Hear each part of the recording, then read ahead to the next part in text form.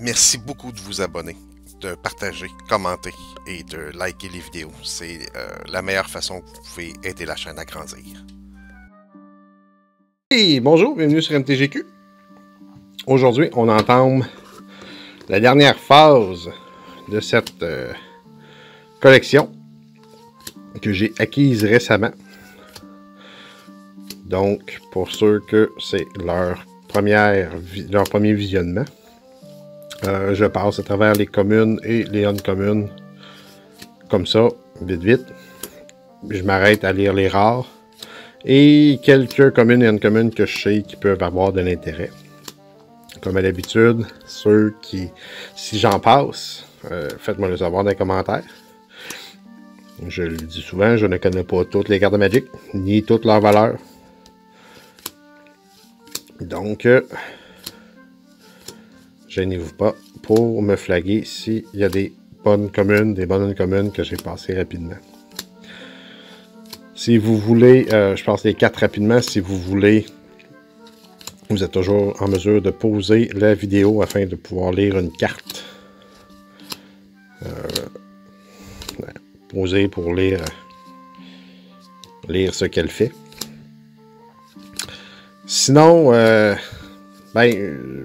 c'est la première fois, en fait, que je filme une collection que j'achète.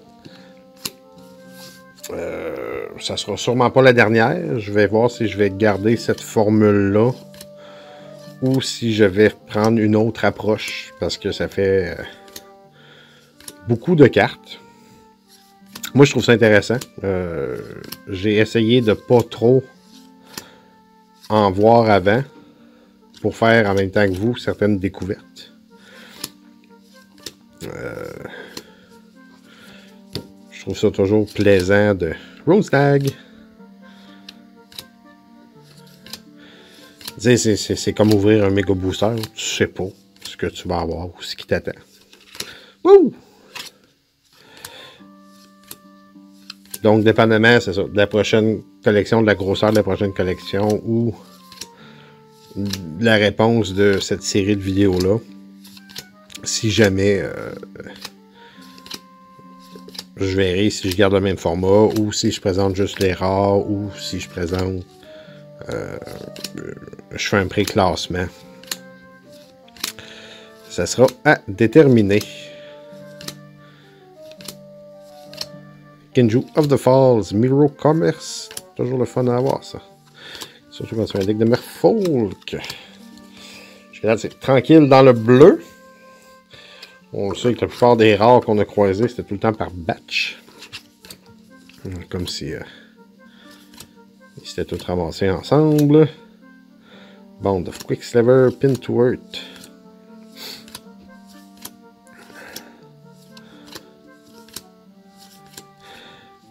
Ça fait du classement à faire après ça.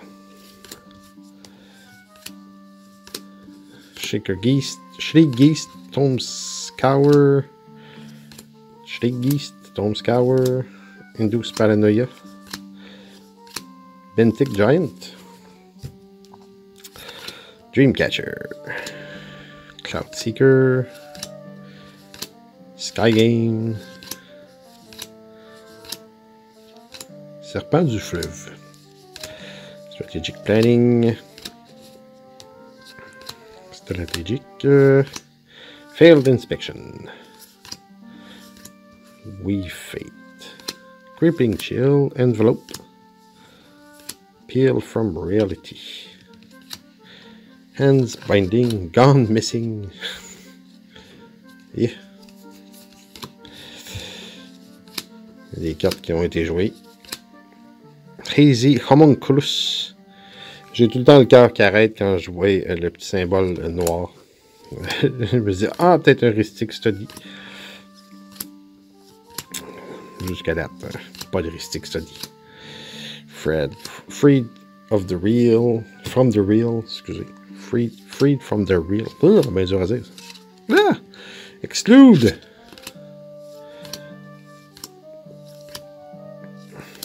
Duran Spellcaster.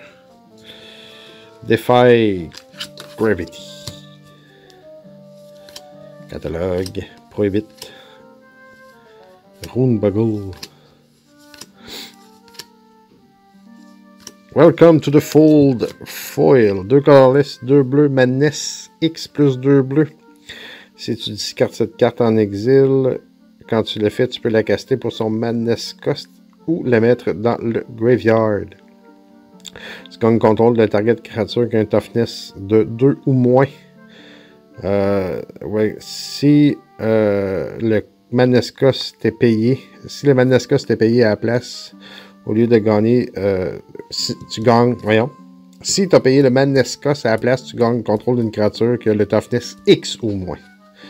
Excusez-moi. Worldly Council. Frost Breath. Rite du jour et de la nuit. Archaeomancer, Worldly Council. Cloak Siren. On va se prendre une petite pile. State of Secrets. Wing Splicer. Flux Mage. Skyship. Elemental. Ogre of Bolas. Dissipate. Jeskai Elder. Disrupt. Disrupt. Rainbow Crow. Skyline Predator. Opportunity. Merc Lurker. Lempentot. Curiosity. Psychic Spiral. Curiosity. Aerial Formation. Baron's Unmaking. Worthy Council. Model the Mixture. Serpent. Œil Vagabond. Wizned Snitches. Mind Score Dragon. Essence Leak. Manipulate Fate. Quiet Speculation. Quash. Ender. Ensnare. Fairy Squadron. Zephyr Spirit. Camille de l'Arme. Sniffle. Weir. Ninja des Heures Noires. Shinobi.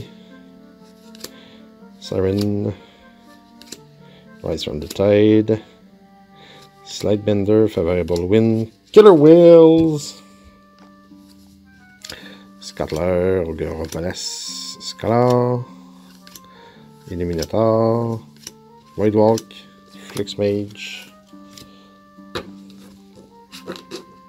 Lost in Thought. Uncovered Clue. Scheming. Bounty. Treasure Cruise. Probe. Probe. Probe. Voyons. Train of Thought. Treasure Cruise. Temporal Fissure. Divination. Fairy Squadron. Fantasmal Terrain. Disperse. Merchant. Doorkeeper. C'est Mike Wazowski dans Monster Inc. Runebuggle. C'est Just the Wind. Oh, Vex. Essence Scatter. Dive Down. Grip of Amnesia. Siglet Starfish. Ninja of Deep Power. Stormwatch. Eagle. Negate Wall of Vapor. Oh! Ah, Sol de Visage. Hein? On voit du bleu avec un petit drapeau. On se dit, ah! Peut-être un Force of Will. Mais non, c'est un Sol de Visage. Traveler Cloak.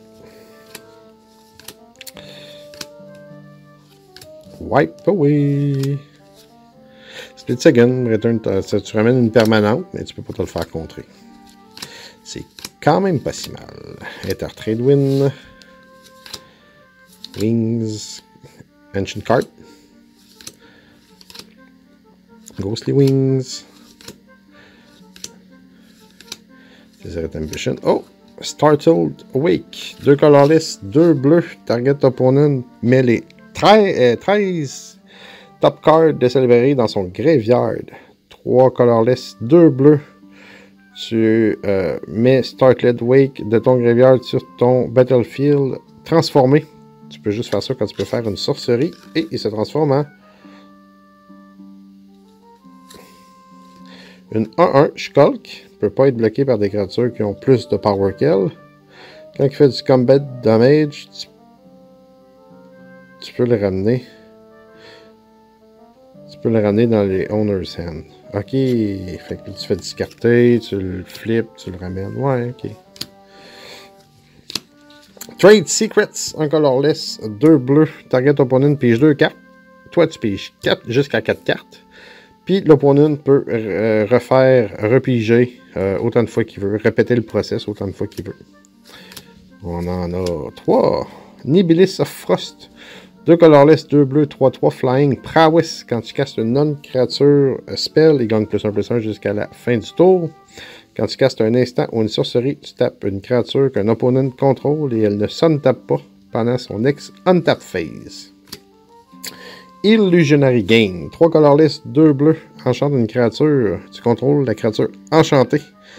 Quand une créature entre sur le battlefield sous un opponent contrôle, tu attaches Illusionary Gain à cette créature. Fait qu'elle jump, mais automatiquement. Covenant of Mind, 4 colorless, 1 bleu. Tu révèles les top 3 cartes de ta librairie. Le target opponent peut choisir de mettre ces cartes-là dans tes mains. S'il ne le fait pas, tu mets ces cartes dans ton graveyard et tu piges 5 cartes. Scatter to the Wind, 1 colorless, 2 bleus. Counter target spell. Awaken 3. 4 colorless, 2 bleus. Tu peux caster ce spell-là pour 4 colorless, 2 bleus. Si tu le fais, tu mets aussi 3+1/+1 counter sur des lands 0-0 qui deviennent des créatures et qui ont haste, mais c'est encore un land. C'est excellent, celle-là. Glyph Keeper, 3 colorless, 2 bleus, flying, 5-3 Sphinx. Quand il devient target un spell d'habilité pour la première fois à chaque tour, il compte le sort automatiquement. Embalm pour 5 colorless et 2 bleus. Tu peux l'exiler de ton graveyard, puis il revient en White Zombie Sphinx, pas de mana cost qui a la même habilité. Hours of Eternity. 2x plus 3 bleus. Tu exiles X target creature card d'un graveyard pour chaque carte qui a été exilée de cette façon-là. Tu crées un token qui est un copie de cette carte-là, sauf que c'est un 4/4 black zombie en plus. Exert Influence, 4 colorless, 1 bleu. Converge, tu gagnes contrôle du target créature qui a son power moins ou égal au nombre de couleurs de mana que tu as utilisé pour caster Exert Influence. Temporal Distortion, 3 colorless, 2 bleus, enchantement. Quand une créature ou un land devient tapé, tu mets un Hourglass Counter sur lui.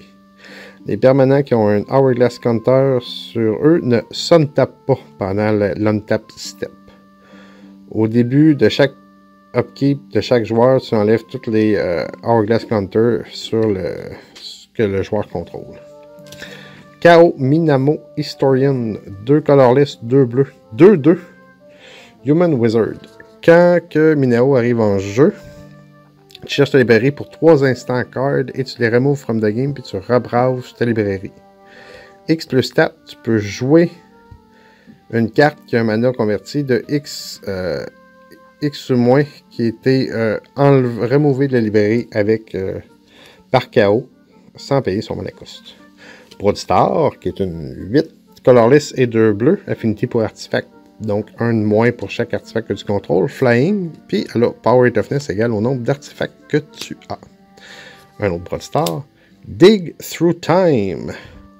6 colorless, 2 bleus. Delve, ça veut dire que tu peux exiler une carte de ton graveyard. En fait, pour chaque carte que tu exiles de ton graveyard, tu peux réduire le coût de 1 colorless. Tu regardes les 7 premières cartes de ta librairie.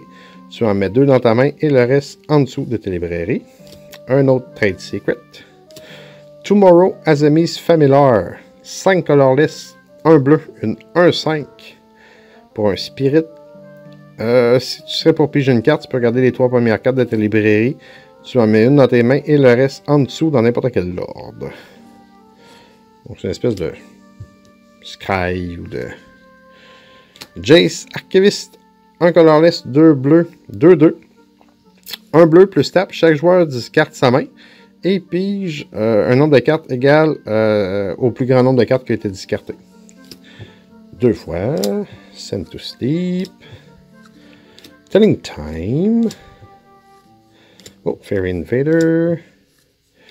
Deny existence. Unsummon. Rush of Ice. Color of Glades. Rise of Eagles. Will of the Naga. Nivix Barrière. Unsummon. Gone Missing. Color of Glade. Fugitive Homunculus. Ça fait le tour pour le bleu. On va compléter cette vidéo avec les lands. En fait, cette série de vidéos sur cette collection avec les lands. Encore une fois, on va flaguer les rares. Et ceux qui peuvent être... on a une couple de Darksteel Citadel. Waste, Survivor Encampment. Guildgate. Carnarium. Urbog. Volcano. Shimmering Grotto, Seraph Sanctuary, Desert. Oh, Underground River, add un colorless tap ou add un noir et un bleu ou un noir, mais te fait un point de dommage. C'était la suite, tout de suite après les Dual Land qui sont sortis sur ceux-là. Rat's Edge, add un colorless à ton mana pool, paye 4 plus tap, tu le sacrifies, fait un point de dommage à target créature ou un joueur. D'accord. Seraph Sanctuary, Tainted Field, Akum Refuge, Shifted Dune, Opulent Palace, Fertile Ticket, Three Top Village, Sandstone Bridge, Desert of the Glorified, All of Guildgate, Evolving Wild, Lanoir Waste. Add un mana colorless à ta mana pool. Tu peux adder un noir ou un vert, mais il te fait un point de dommage. Academy Rune. Add un colorless. Un colorless, un bleu. Tap. Tu mets target artefact de ton graveyard sur le top de ta librairie. Oh, 2 fois. Ça, c'est bien, ça. Une Ilfoil. Salt Marsh. Reset. Grull. Jungle Hollow. Tranquille Promenade. Jungle Hollow. Celestia, Jungle Hollow, il me semble que j'aime ça dire ça, Jungle Hollow, ouais, Scott Baron, Tranquil Cove, Desert, Terraformic Expanse, Lee Shredden Swamp, Unknown Shore, Elflame Palace, Evolving Wild. Oh, Seat of the Synod. Glimmer Post. Cloud Post. Command Tower. Ça, c'est toujours pratique. Oh, Mossworth Bridge. Hideaway. Ce land entre sur le battlefield tapé. Quand il arrive, tu regardes les top 4 cartes de ta librairie, tu en exiles une face down, puis tu mets le reste en dessous de ta librairie. Tap, add un vert. Un vert plus tap, tu peux jouer la carte exilée sans payer son mana cost si tu contrôles le power total de tes créatures est de 10 ou plus. Nephalia Drownyard, add un colorless à ton mana pool. Un colorless, un bleu, un noir. Tap. Un joueur met les top 3 cartes de sa librairie dans son graveyard. Dimir. Saltmarsh. Jungle Hollow. Shrine Oasis. Irrigation Ditch. Farm, Ancient Spring.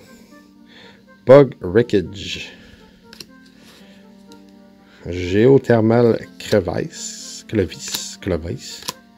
Erith Grove. Sulfur Vent. Tranquille Promenade. Oh, Transguild Promenade. Pas Tranquille Promenade. Transguild. Tranquil Cove. Thornwood Fall. Highland. Sulfur Vent. Rushwood Grove. Croissant Verge. Cabal Pit. Sandstone Bridge. Et Kelnick Garden. Ça fait le tour. Merci d'avoir été là, d'avoir été patient. J'espère que vous avez apprécié cette longue série de vidéos. Vous avez vu chaque carte qu'on a eue dans cette collection-là. Donc, sans plus tarder, je vous souhaite une belle journée, une belle soirée. On se revoit la prochaine fois.